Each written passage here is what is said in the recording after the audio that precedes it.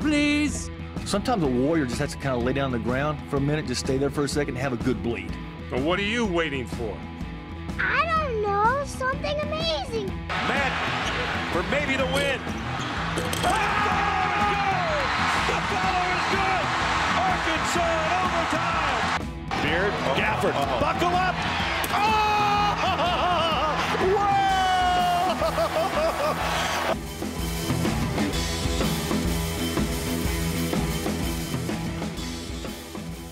Welcome into the basketball podcast of Mid-America, all you cool cats and kittens. Perfect. I was told to say it like that. For those of you that don't know, Tiger King on Netflix is taking over the quarantined world.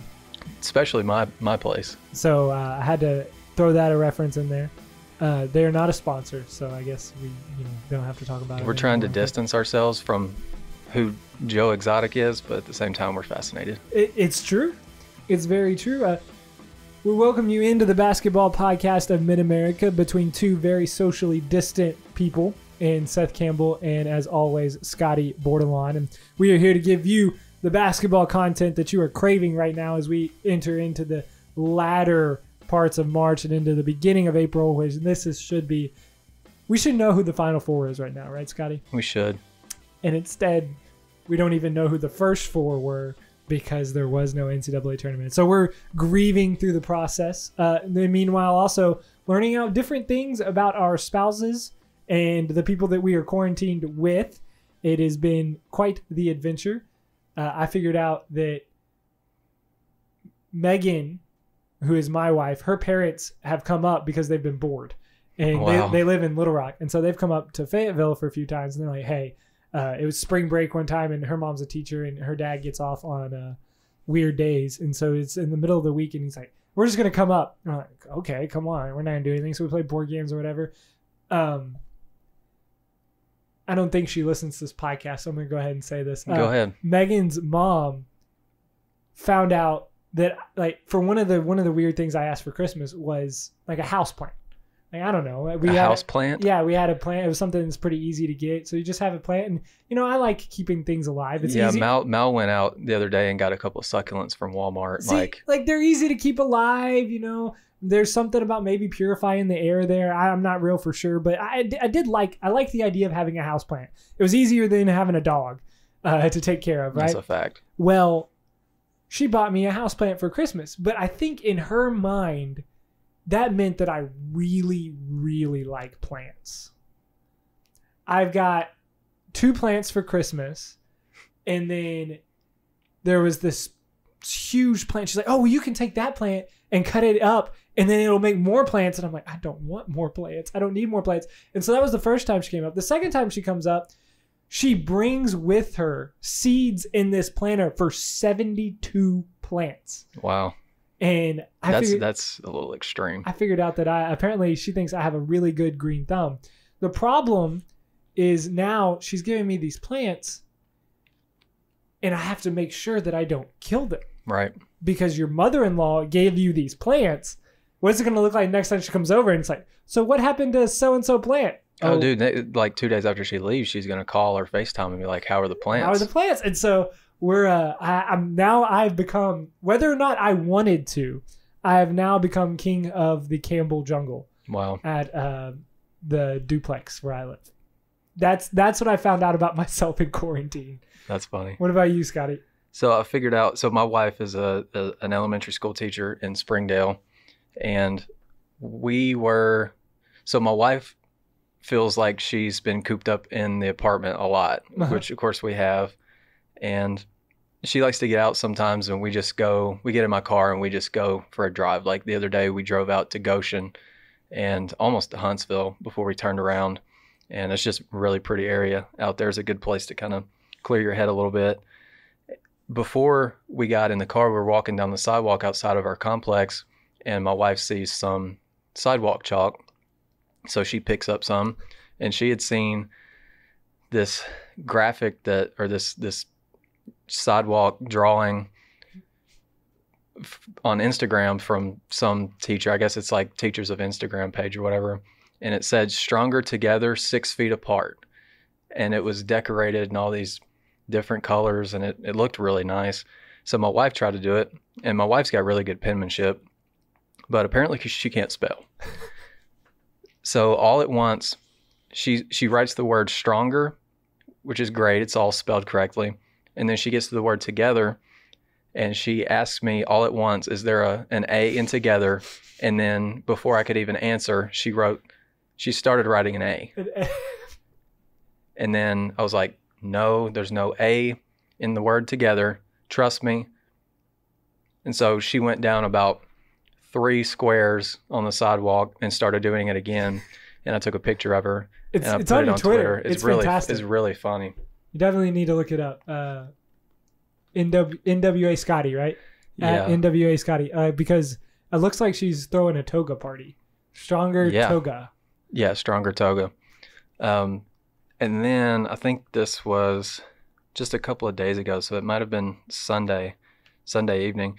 She's got in one of these moods where she found America's Funniest Home Videos on TV, and she was literally laughing at everything.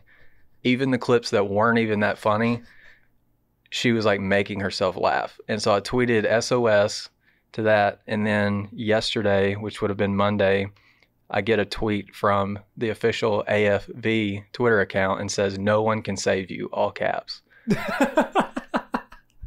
And then 8:15 the next morning, she puts apparently we didn't put up laundry the night before. We were doing laundry and we didn't put it up.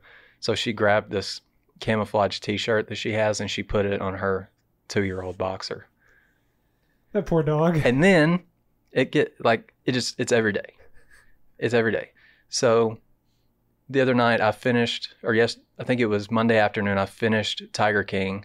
After I finished one of my season reviews, I wrapped up the Tiger King series, and my wife was just like, "Well, you talk about it all the time, so I guess I need to watch the end of it and see what you're talking about." And so she's wanting to watch that, and at the same time, she's drawing a poster board for the kids that are in her class that she doesn't get to see. She's going to make this big poster board. I'm going to take a picture of it, of her holding it, and apparently our dogs are going to be in the picture. Good. And so she's doing that, and she wants to watch Tiger King. So I'm in my office working, and I hear a bunch of movement going on in the living room area. She has pulled the kitchen table into the living room in front of the TV so she can do her poster board and watch Tiger King. Oh my goodness. Yeah, I got stir crazy the other day, and I think I'm more like Mallory and Megan is more like you in the situation. I started just singing the words to the national anthem. And, wow. And I don't know why. And Megan comes I come into the room that Megan is, and I finish up, and she looks at me, and I go, "I thought maybe if I sang the national anthem that sports would happen afterwards." And she said, "That's not how it works." Not gonna happen, buddy. Sorry. I know. It was a sad day. All right. Enough of the quarantine talk. Let's get down and actually focus our minds so that we won't go crazy on some season reviews. There are 3 season reviews right now on Whole Hog Sports that we have yet to talk about here on the not the Whole Hog podcast, the basketball podcast of Mid-America. Number 1 is Jalen Harris, as we told you on the last podcast last week. Or if you are just joining us for the first time, you can go back and listen to that podcast. But Jalen Harris has decided that he wants to transfer, so we're not going to spend just a ton of time on him. Real quick, Scottie, though, what was one high and one low, or one pro and one con, that you saw from Jalen Harris in his game this year? Yeah, we talked about it a little bit last week too. You know, just the way that his role changed year over year at Arkansas. Like, he was the lead guard in Mike Anderson's final season and played really well. He was averaging, 30 minutes a game, averaged almost 6 assists a game. Scoring numbers, probably weren't where he wanted them to be, but I mean, he was still a guy that would give you, 6, 8, 9 points a game on top of the, 5 or 6 assists. He would get into double figures in assists every now and then. And then his first year under Eric Musselman, he kind of gets designated to a bench role. And I thought he he handled that about as well as he could have. I got a message from someone in Jalen's circle after last week's podcast, and he basically said, this year was basically a test of Jalen's faith, and I think he thought that Jalen handled the situation that he was in about as well as he could have, and that that's what I wrote too. And you just you kind of have to tip your hat to a guy like that. It can't be easy to see your role. I said last week, I don't know if it changed drastically, but changed quite a bit. He wasn't the lead guard anymore. He was more often than not, that first guard off the bench until the end of the year when Desi Sills was kind of making his push. But tip of the hat to Jalen for that. And one of his weaknesses, he had some pretty costly turnovers. Like I obviously think of the one against Mississippi State where he left his feet, and all at the same time, like he jumped in the air, spun, tried to pass to an Arkansas guard in front of the bench, and the pass got picked off and taken the other way for a dunk. And then, he had a couple of games early in the season against a SWAC team, an Ohio Valley team, where I think he had like 9 combined turnovers. Like you just want your guards against that kind of competition to play a little bit cleaner floor game. And then I just thought at certain points, his shooter recognition defensively and like the urgency on some of his closeouts on the perimeter weren't always real solid. But credit to Jalen. I really enjoyed watching him play here, when he played well. And then obviously we'll always remember that spin 2 steps in the lane, 2-hand dunk against Auburn. That was probably the best single moment of his Arkansas career. Yeah, I could definitely agree with that. Also, probably maybe the Ole Miss scoop layup that he had. I think it was on the day that Arkansas was honoring the 94 team last March. Yeah. When they finally broke out the 94 throwback uniforms. Which that was the best. Yeah, yeah, for sure. That was a pretty fun day, and Jalen capped it in style. So props to him for handling his role on this team, and best of luck to him as he moves on.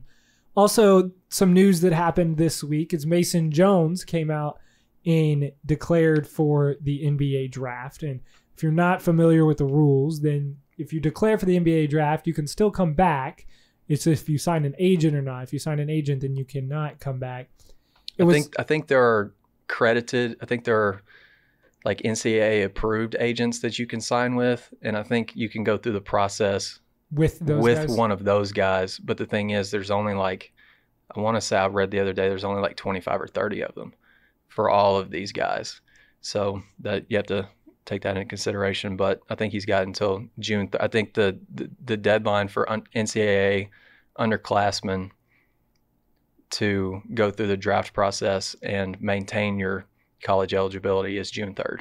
This is just such a weird year as well, because normally you would have those guys that, they would get looked at. They would have other people look at them. They get to maybe go to the combine, maybe go and play in those scrimmages and stuff. That might not happen this year. We don't even know if the draft is going to be at the same place for the NBA, or the same time for the NBA as it normally is. So that'll be something to look out for. The language that Mason used, you don't want to read too far into this, but it almost seemed like he wasn't coming back. But I just wanted to point out that he still has that option right now with all information that is public at the time of this recording. Yeah, for sure. And you made a good point. Like the wording in his statement didn't probably bring about a lot of optimism for Arkansas fans for him to return. But yeah, like you said, he's still got the option to come back. And if Mason Jones comes back for next year, that's going to be as fun of a team as I'll probably cover for a long time. No, you're not joking. Scottie, say so if I'm wrong here. But for me, the thought process, if I am Mason Jones, is when you're looking about the decision of coming back or whether you want to stay, it seems it kind of gets broken down into, all right, can I have a better year next year than I have this year? And the answer is no. I mean, you were co-SEC player of the year in your conference. You put up astronomical numbers making 30 points seem regular, hitting 40 points against Tulsa. You were a main focal point of this offense. If you look at the team next year, by all accounts, with the people that they're bringing in, they will at least have more depth.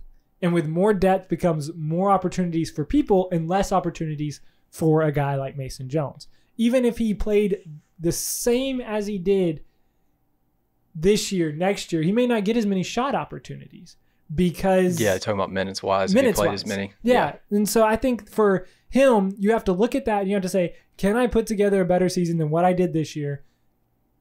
And I think the answer right now, for him at least, is no. So why wait?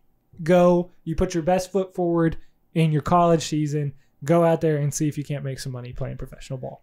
I think if he came back next year, obviously he's going to be the number one guy on that roster if he does come back. So he's still going to be probably a guy that's top 2 in usage rate.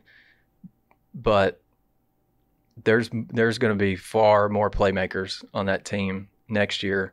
So you wonder if he's he's probably not going to be taking the same number of shots. I wouldn't be surprised if his free throw numbers went down because, he got into the lane and got to the line a lot because he was about the only guy who could break opponents down. By far and away the best one-on-one offensive player that Arkansas had. But I'd still think he could come back and have a good year, but I don't think it would be the type of year that he had this year just because you've got so many other guys that can create. So it's going to be an interesting next few months to see what he does. But either way, you have to pull for a guy like Mason because he worked his tail off to get to this point, and now he's just kind of he opened up doors for himself that we didn't exactly think were even there for him. Right. After the 2018-19 season. You're exactly right. So that it'll be interesting to see what happens in this upcoming few months. And like I said, there's just so many question marks around this season.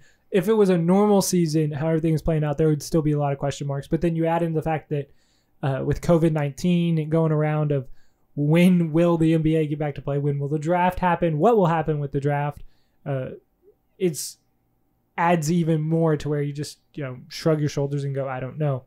And as a Razorback fan, now you're waiting for the other shoe to drop and see if Isaiah Joe will declare for the NBA draft. Yeah, that's the next big domino for sure. I think Mason had generated enough intrigue and interest just by what he did throughout the year that he may have been a guy that, maybe received an invite to the NBA Combine. I think so. Just so people could get, a little bit further evaluation on him. But as of right now, and if everything's up in the air. And if it was a normal year, you would almost want both of those guys to declare. If you're a Razorback fan, you for sure want them to declare. Actually, the more I think about it, because you're going to get that feedback. Whether or not they go, you want them to declare so you can see what they need to work on, what they can get better for the next game, because that just helps you as a Razorback.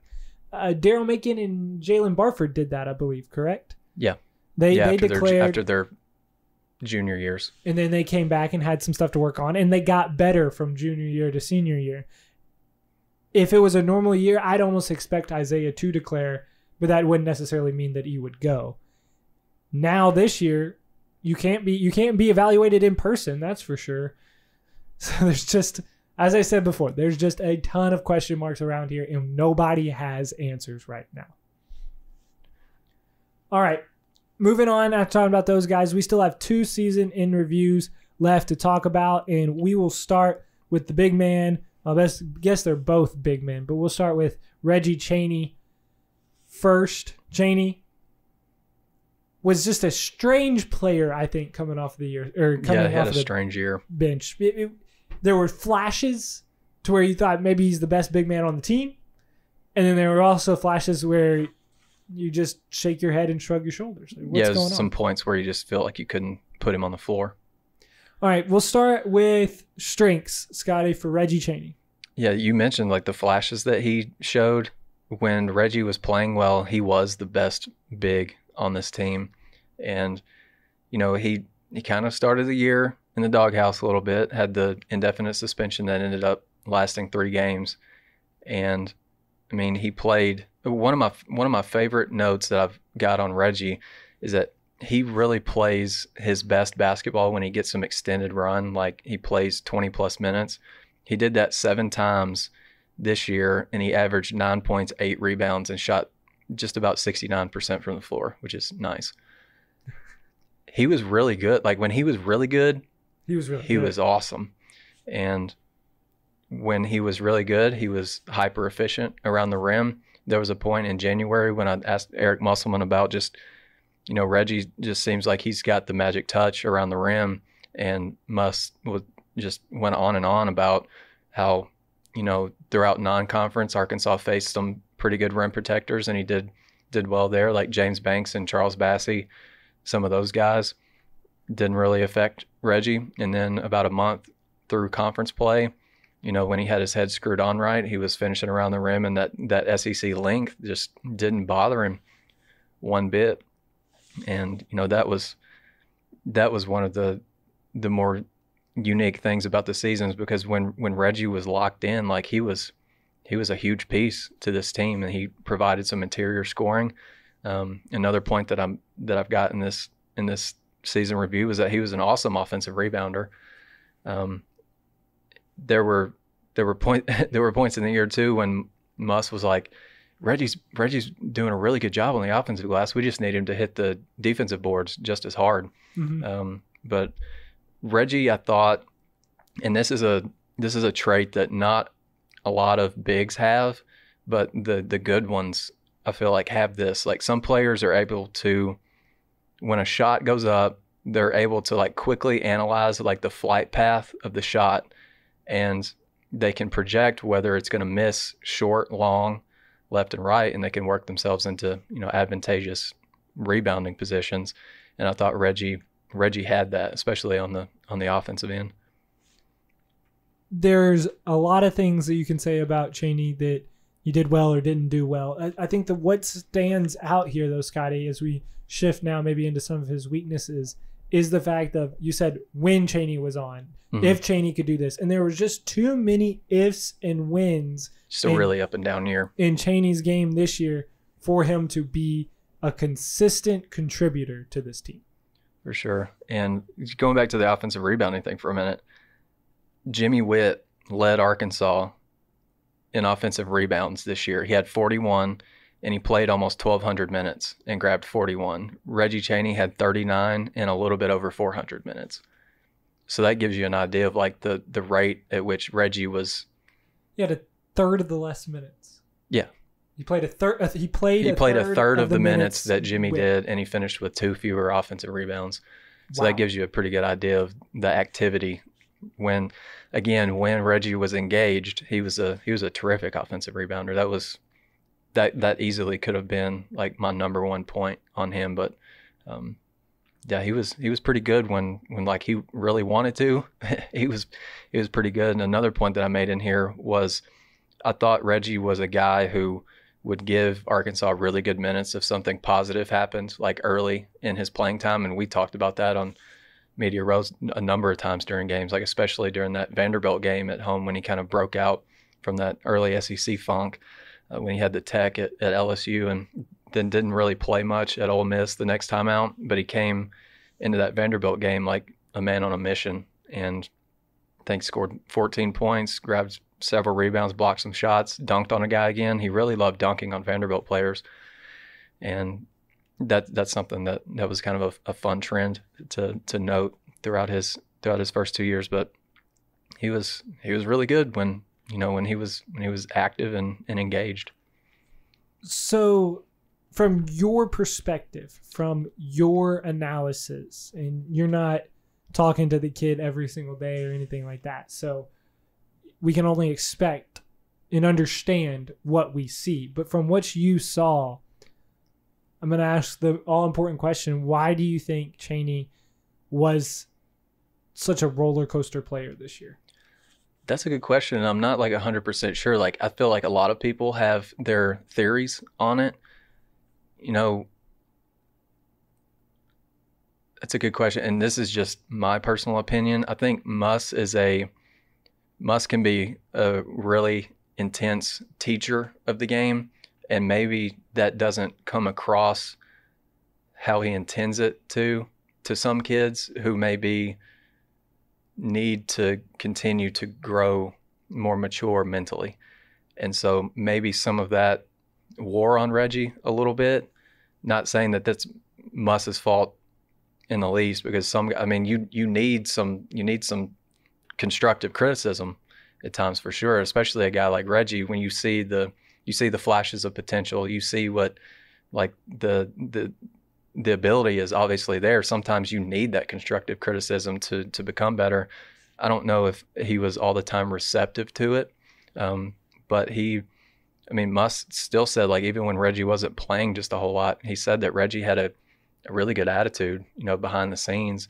But I think one of the things I talked about down at the bottom was just his body language was not always great, and he wore those emotions on his sleeve. And it wasn't hard to tell at all when he was upset or frustrated, and I think he's just got to be able to grow mentally between his sophomore and his junior year, and he's got to be able to, just, if he makes a mistake on one possession, get over it, like, just get through it and keep playing. And I kind of wish, in a way, that Reggie would have been allowed to play through his mistakes a little bit more this year, but the margin for error with this team was so razor thin that you really couldn't afford to leave him out there if he wasn't being productive. Yeah, that makes sense. Your topic or your sentence about his body language, you didn't really realize it, how many times he got a technical or how many times he kind of wore it on his sleeve until you went back and looked at it. And I read your article, and yeah, that is true.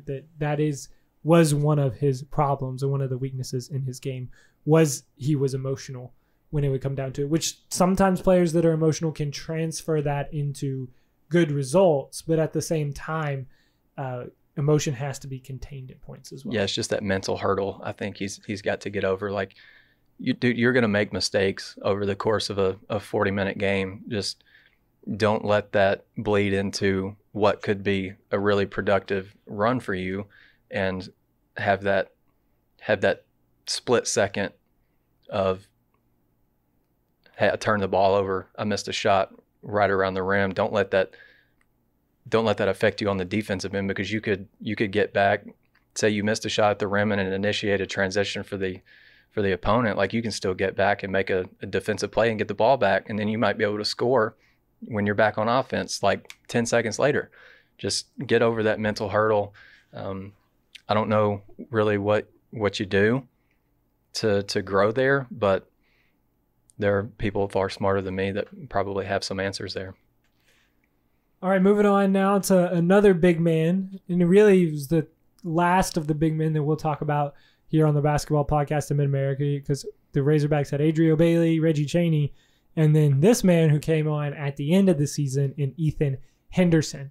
Ethan was a guy that was coming off the bench, and really this team had 7 players all year long until Ethan Henderson started coming off the bench and really gave this team a jolt when he was needed.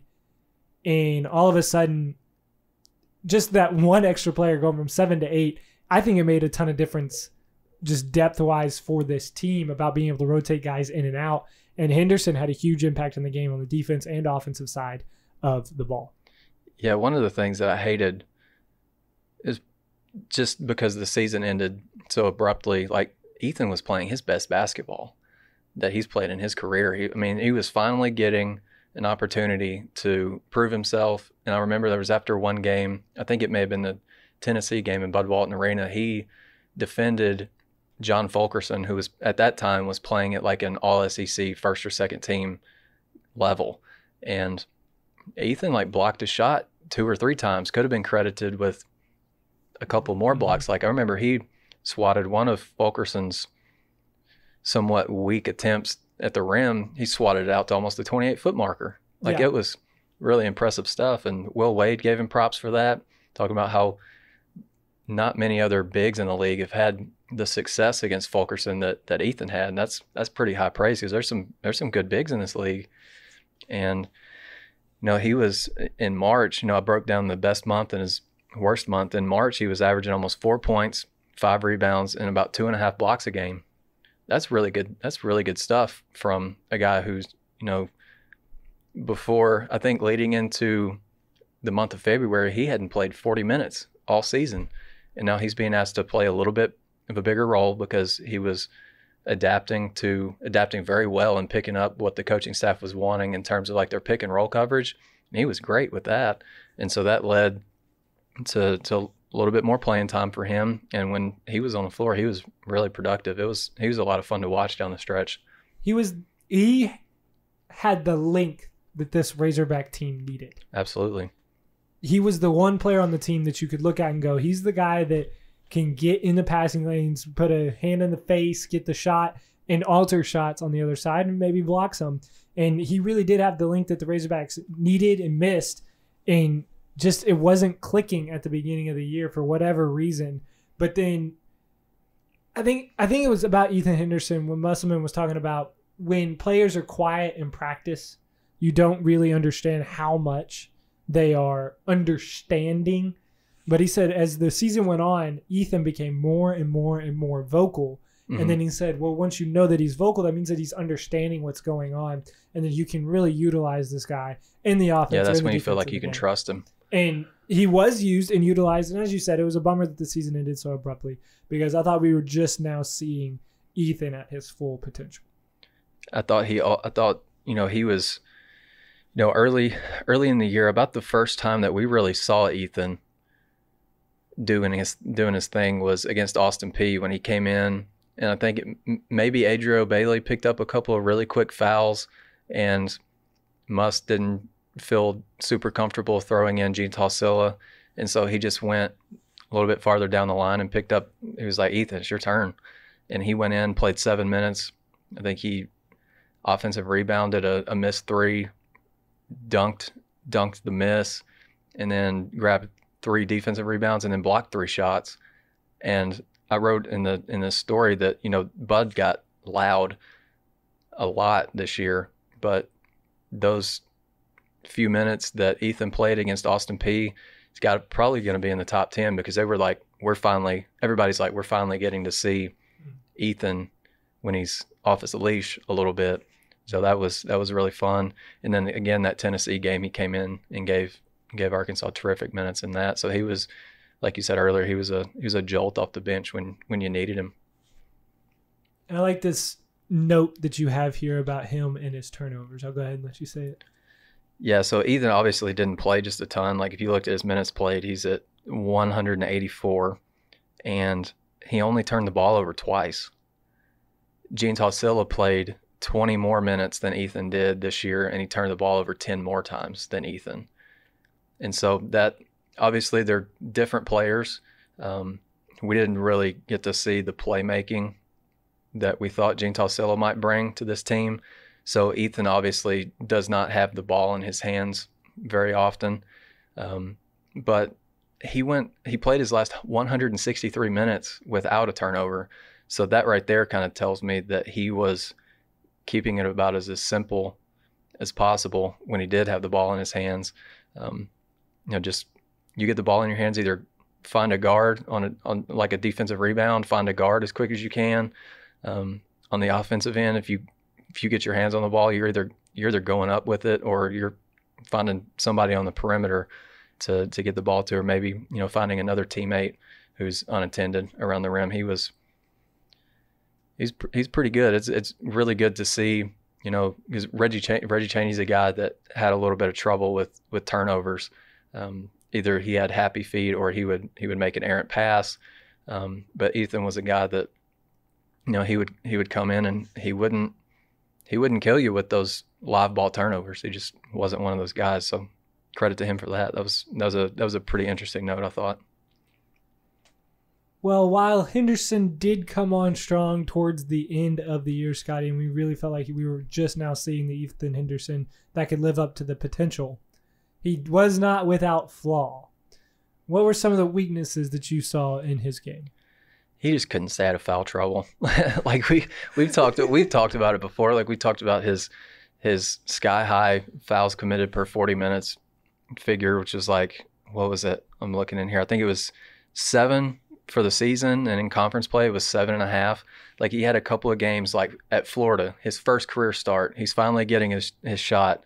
He scored 7 points, grabbed 3 boards, blocked a shot, but he was only on the floor for 10 minutes because he fouled out. Like, and that goes back to, I think he's got to continue to grow as a defender. Like, we talked about him growing in certain areas, especially like in Arkansas's pick and roll coverage, and he was a decent shot blocker, rim protector, but he still had those moments where it felt like as a post defender, he would bite on just about every shot fake, and he would kind of go for the first move in a double move around the rim, and that's kind of what got him in some foul trouble. And Muss isn't going to play a guy very long, if Ethan's not going to allow him to. If he just racks up fouls. Ethan's going to be like, all right, coach, I'm tired of running up down the court. Here's my 5th foul, and sit on the bench. Exactly. I don't know if you said this or not, but in your story, according to Kim Palm, he led the team of fouls committed per 40 minutes with 7. Mm-hmm. He would commit 7 fouls per 40 minutes played, which is pretty high. Yeah. There was one point it was at 10, was it not? I mean, it was pushing 10. I would probably say after that Florida game, I may have to go back to his Kim Palm page, but there was a point in the season when I remember I mentioned to you that that number was pushing like 9.5. Yeah, I think we laughed about that on this podcast, in fact, because we were talking about he's pushing 9.5 and he doesn't. It was one of those things where we were laughing because it was kind of unbelievable that it was like that high. It's not that we're like, Ethan can't stay out of foul trouble. No. It was like, that was a number, that the guy fouls a lot, but not exactly like that much in over 40 minutes. Yep. All right. Well, that is the season reviews. Make sure to go into the description of this podcast if you're listening on your favorite podcasting app. If you're listening and you are listening on wholehogsports.com, you can make sure to follow the links that are in the story. Either way, wherever you're listening, there will be links to the season reviews of Jalen Harris, Ethan Henderson, and Reggie Chaney. So make sure to check those out. You can get the full story, all of the stats that we're talking about. There's a lot of numbers in there for you numbers heads out there and stats heads that like to look at the numbers. Scottie's got a ton of them out there. He's trying to satisfy your basketball itch right now as we persevere through all of this together. All right, before we head on out of here, Scottie brought up a pretty interesting point, and I thought that this was interesting to talk about because, as I said, there's not any sports going on, so people are coming up with everything. Which, by the way, are you tired of brackets yet? Yeah, I'm kind of over them because the one that you want to fill out isn't there. And I get it. March is always the season for brackets. We're going to rank the best fast food restaurants. We're going to have the best. The fast food rankings are so tired. Like, you just like what you like. We're going to have the best sportscasters or whatever. I'm over brackets now. And I get it that you're trying to fill content, but at the same time, like, come on, man. This is I'm with you 100%. So I'm tired of that. But as people are trying to come up with some topics, some are pretty interesting. And one is, who is the best player from your hometown that you thought would make it that just really didn't? And Scottie has a pretty interesting story, so I'll let you go ahead and tell yours. Yeah, so I obviously, if you know anything about me, I grew up in a really small town in South Arkansas called Sparkman. It's a little bitty place, about 500 people set between Arkadelphia and Camden. The only things to do in Sparkman are just like you can go to the park and just play ball. You can go to the elementary school. You got 2 basketball courts, call it the Slab. You just go play ball there. And the only things in Sparkman really, I think there's a restaurant, a gas station, and there's like 3 sawmills. And despite that, Sparkman had some really good athletes they've had good athletes in the past. But when I was in school, I played basketball with this kid named Gary Berry, and I'm not making that up. He came from a really, really athletic family. He had an older brother who went by the nickname Furl, and when he was in high school, he was one of those guys that was like 6'5" or 6'6", and wasn't always the most engaged defensive player, but he played the top of Sparkman's 1-3-1 zone. And so anytime Sparkman got a defensive turnover, they would just throw it ahead to him. And everybody in the gym, except for the teammates on, like his teammates' parents, were there to watch him dunk. Like that was pretty much it. Like that was the highlight. But Gary came from a really athletic family. And in the 7th grade, Gary was running a 4.740. He was an athletic freak. And he could not, in basketball, he couldn't shoot himself out of a wet paper bag. Like he just didn't have a jumper. But he was the quickest dude on the floor. If he ever locked in on you defensively, he was going to take the ball from you. And if somehow you got around him, he was going to catch up with you and he was going to pin your layup to the glass. And he could jump out of the gym. He was about probably 6 foot, maybe 170, 175 pounds. He could fly. And I don't think he would have made it playing basketball just because he didn't really have much of a jump shot. But his sport that he just absolutely dominated was track. And I think his last 2 years in high school, he made it to the meet of champs. And as Sparkman's a class A school, or it was. And he would go to the meet of champs and he would be competing with like the best in the state and like holding his own. So he was one of the more gifted, just straight up track athletes, sprinters that the state had. And he would go there, he would compete in the triple jump. He was awesome at that, even though his technique he was so raw. And he would run hurdles, Seth. He would run up to the hurdle, jump over it, sprint, do the same thing again, and he would still win the races. Like he just had no form. He wasn't taught form. And he would run the 100, the 200. He would do really well there. And then he would always do really well in the triple jump and the long jump. But Sparkman did not have, like, we didn't have a track. Like basically there was our track, we broke it down. If your starting line was where you used to buy tickets to get into the football game, you would start there, you would run up into the elementary school parking lot, and then you would turn left and you'd go out to this street called South Boundary, and then you would run down that until you got to the Methodist church. You would turn left, and then you got to this guy named Bo Taylor's house, and you would turn right. Down that street there was a stop sign. You touched the stop sign and you came back. You got back to the ticket booth at the football field. That was your mile. I feel like you're giving me directions in a small town. Are you gonna go past Jim Bob's house, take a right? Real. That's basically what it was. That's incredible. But if he had been taught, like we didn't have the triple jump pit, the long jump pit, none of that. And so basically he triple jumped on the football field for practice. And then he just kind of went into those meet of champs days and just kind of flew by the seat of his pants, and he always did really well. That's awesome. Running up to the hurdles. He was a hell of an athlete. And I remember my junior year, we had one of the best teams at Sparkman in about 5 or 6 years, probably since Pinto was in school. Pinto played on some really good teams when I was in 7th, 8th, 9th grade.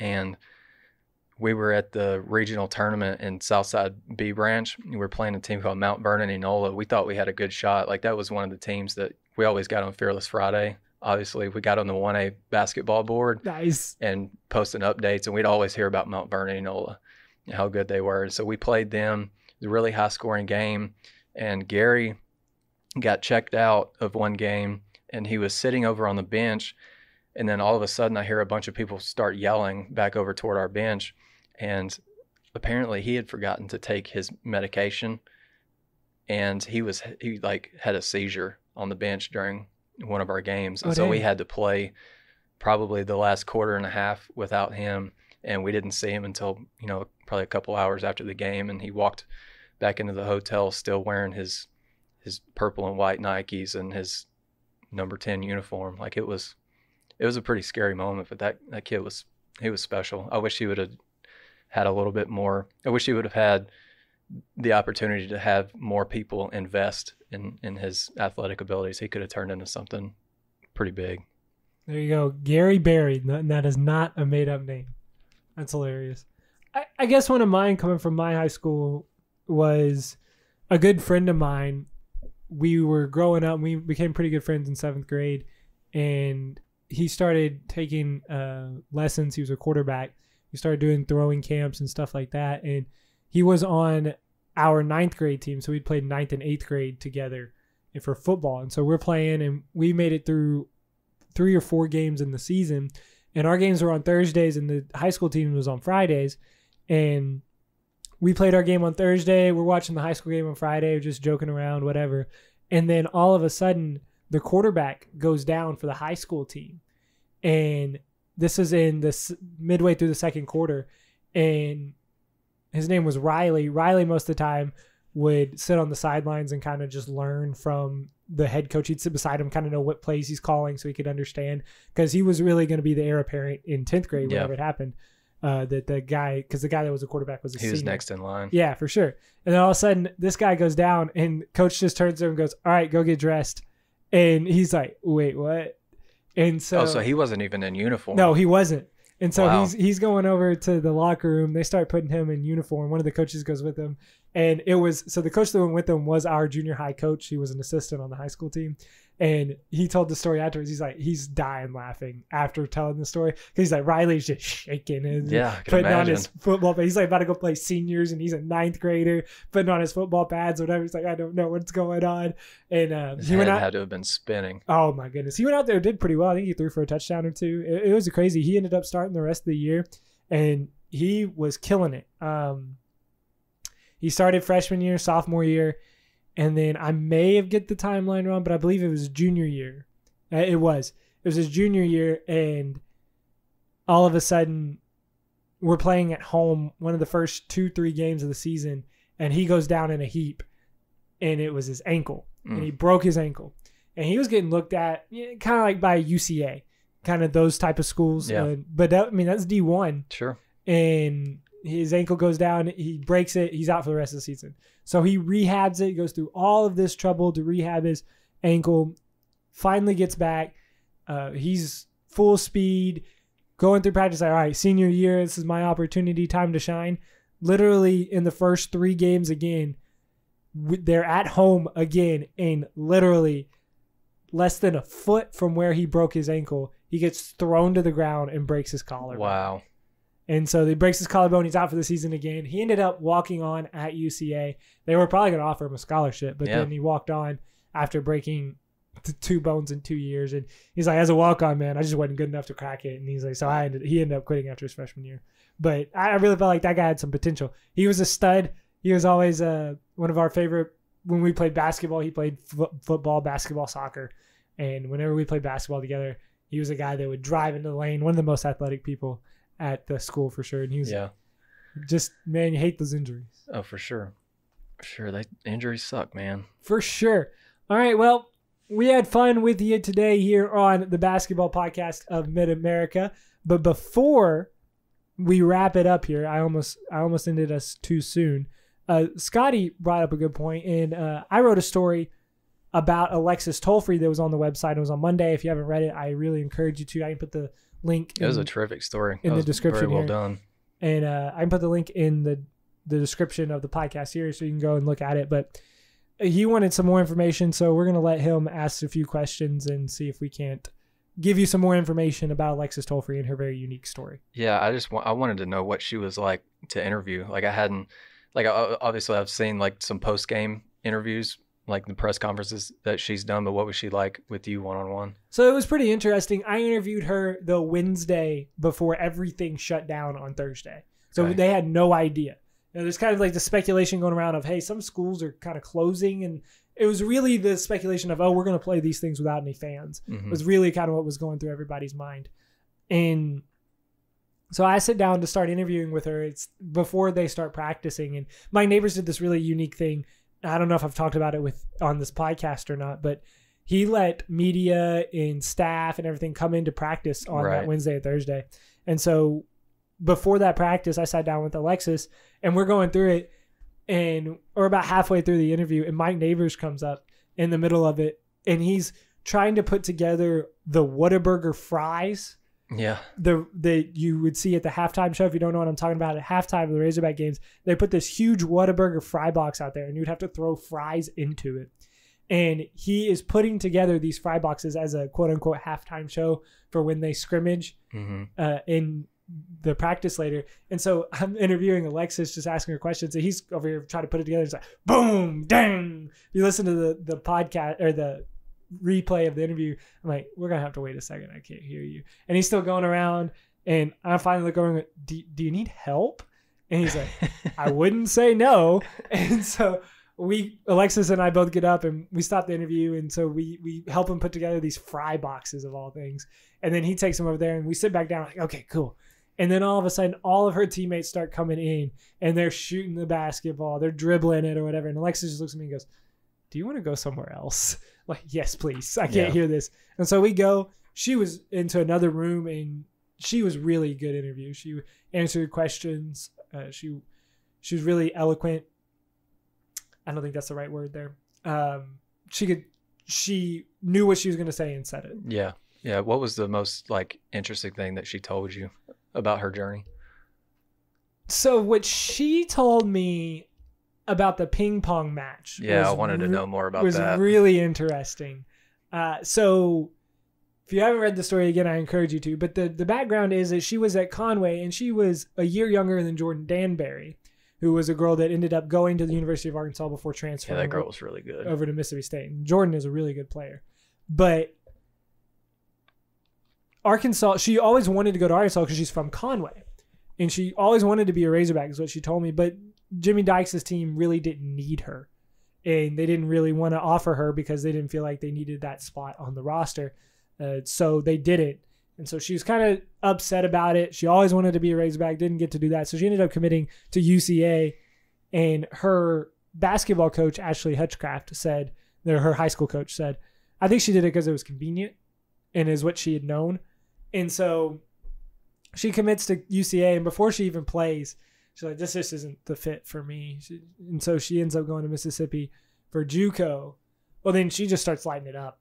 She becomes a more mature person, a more mature player, and she really just had a three-point shot in high school. And if her three-point shot wasn't falling, then she wasn't going to be that on tonight. Yeah. But she ended up working on her defensive game, working on a mid-range jumper, and Hutchcraft said you could tell the elevation in her game.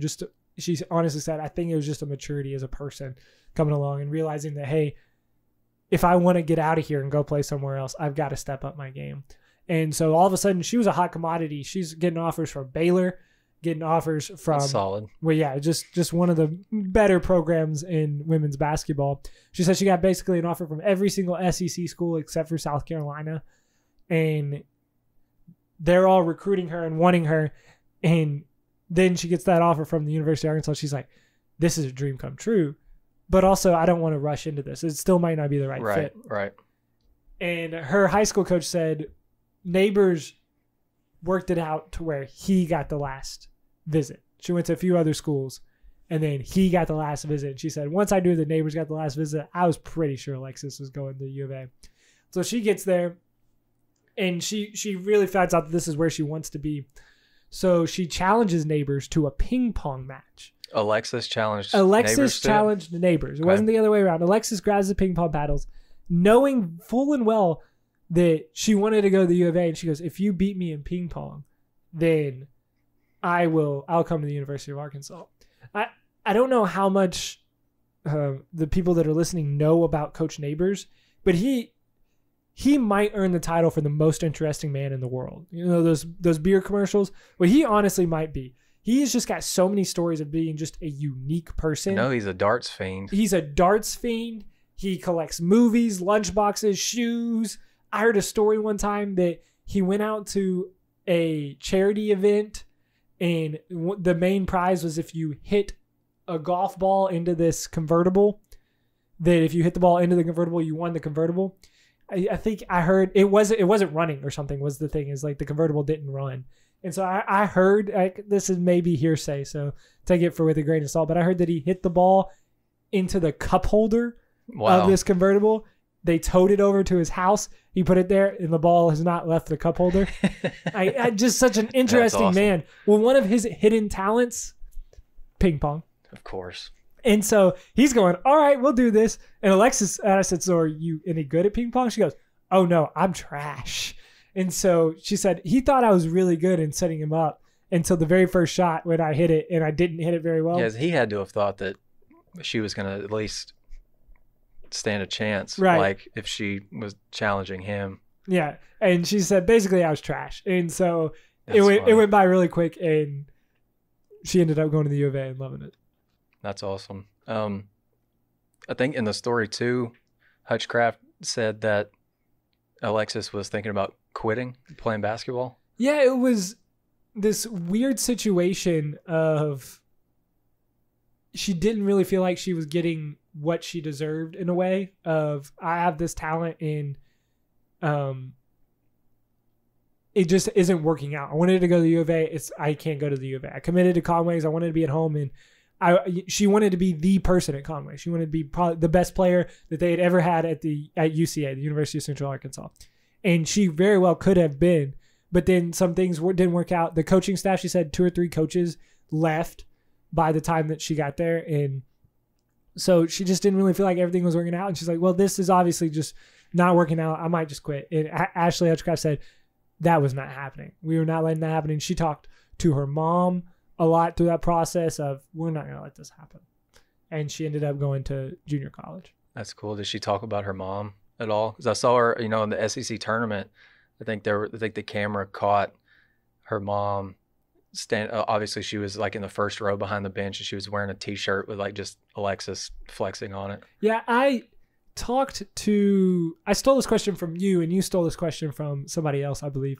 But asking players what their why is and why they do what they do, I really think that's a really good question to kind of wrap up interviews. And she told me that she loves her mom and her family too, and that's one of the reasons why she gets out of bed and works and wanted to be, because she wants to be able to provide for them one day.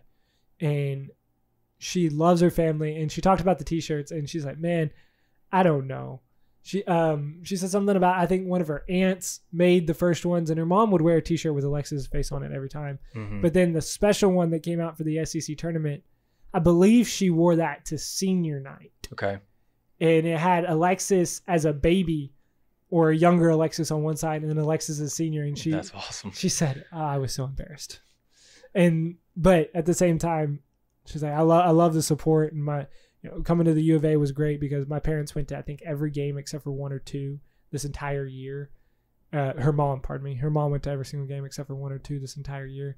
And she really enjoyed the support that they gave her. Yeah, it's really cool. This story, if y'all haven't read it yet, just go to Whole Hog. It's called Timing.